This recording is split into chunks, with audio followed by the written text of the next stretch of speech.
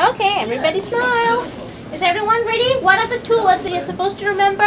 Brain tumor and Uncle Genes. Very good.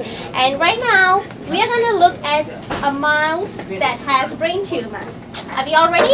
Yeah. Let's go. So Barbara is going to do this. So our lab, we are basically interested in studying how cancer develops, tumorigenesis.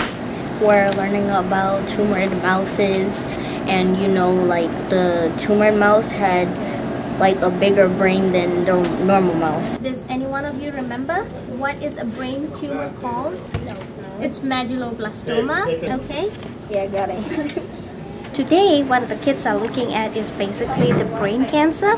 We're showing them what are the studies, how we go ahead processing to understand how cancer develops. Okay, now she's almost there, and you can have a look at the brain. So early exposure to science and how research works is really helps them to develop interest in science. So I'm going to let you all look at it. Okay, right now. So what happens is these cells, initially they start as a single cell. You see it? Oh, wow! Yay! Wait, isn't it cool? That's like basically having your brains growing on a dish.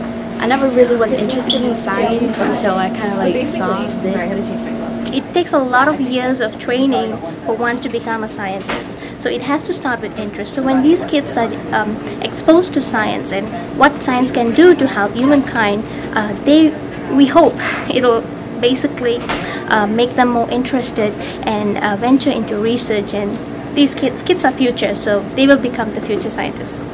Okay, so everyone is happy? Yeah. Did you all learn enough? Yeah. Do you think this is cool? Do you think science is cool? Yes. Yeah. How about you? Right.